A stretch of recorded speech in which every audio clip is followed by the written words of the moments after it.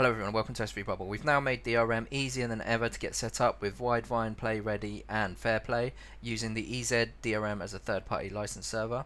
So if you're in S3 Bubble, you'll see that we've got a new stack section here on the right. So if you're a new user, make sure that you've connected via IAM connections. But once you're set up, you can go ahead and just go over to stacks, and we're going to create an EZDRM stack. So what I'm going to do is you need to put in your EZDRM username and your EZDRM password here and click create stack. So I'm going to go ahead and do that now.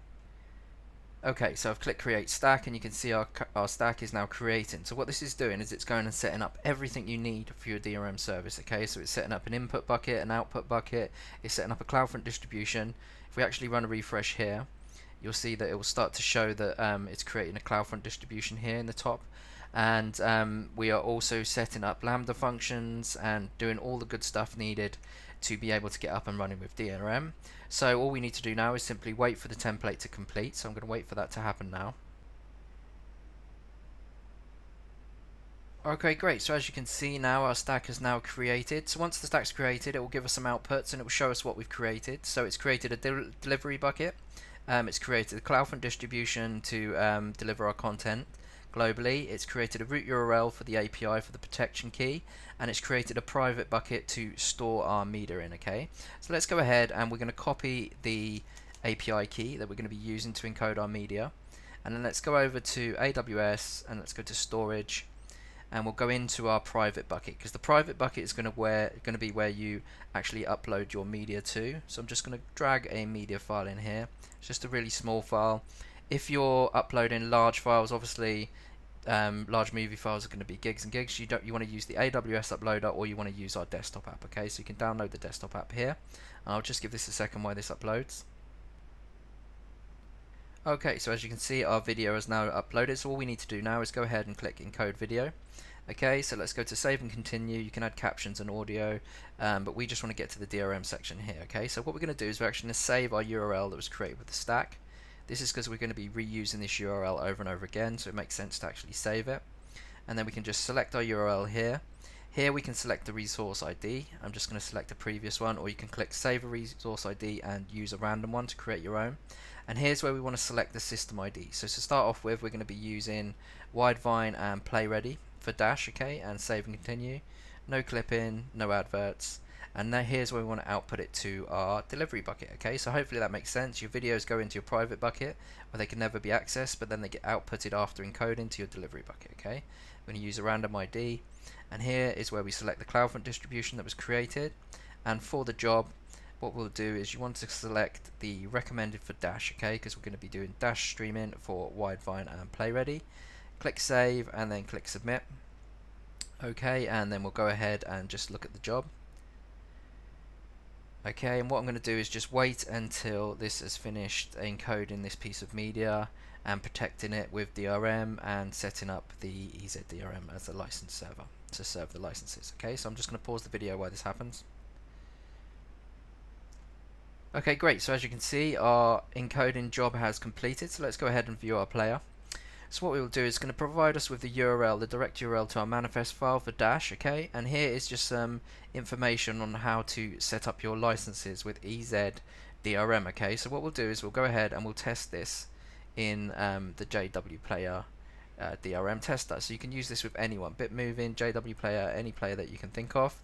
Okay, so we're going to paste in our manifest. We're going to be using Widevine, so you need your Widevine license URL. So let's go ahead and go down to Widevine, and you can just take the license URL here, okay, and paste it in.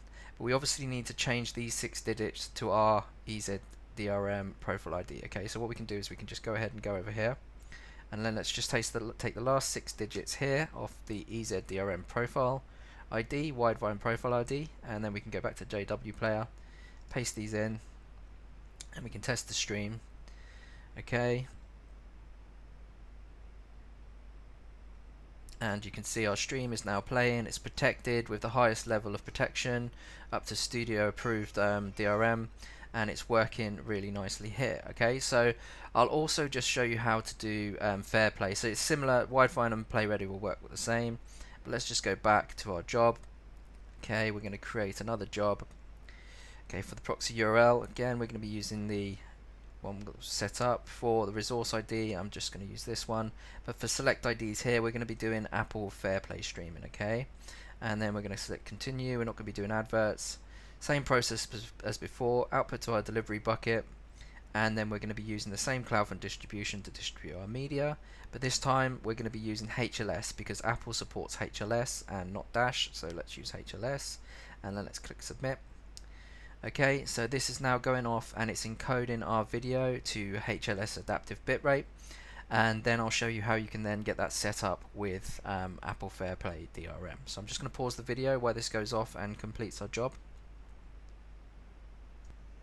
Okay, great, so as you can see our HLS job is now completed. Let's go ahead and view the player. Okay, so this has now given us our M3U8 file URL, but to test this we're going to be using the JW player, but obviously remember that Fairplay will only work in Safari, okay? It's not going to work in Chrome. Chrome supports Widevine, Internet Explorer supports Playready, Firefox supports Widevine, and Fairplay is supported by Safari. So let's go ahead and open up Safari. Let's paste in our M3U8 file here. Now I've already pasted in our Fairplay cert. Now you need to set this up and get approved with Apple Fairplay. Okay, so to do that you need to send off a request to their FPS service. Okay, but let's go ahead, and you also need to get your license URL. Okay, so what you can do is you can take your license URL here, back to Safari, paste it in here, and we just need to grab the asset ID we used to encode our media. So you can do that by clicking this link here.